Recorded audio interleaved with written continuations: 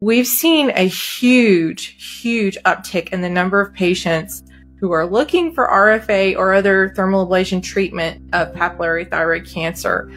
So this is a hot topic in our community today.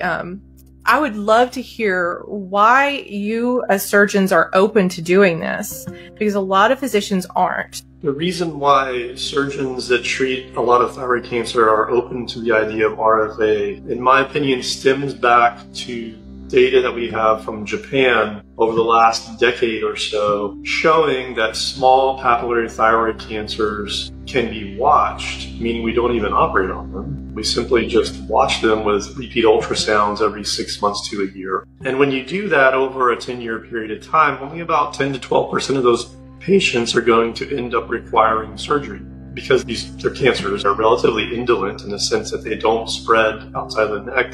They don't continue to grow. They just continue to kind of sit there and do nothing. So we have this clinical data from Japan showing that that is a safe thing to do for the smaller papillary thyroid cancers.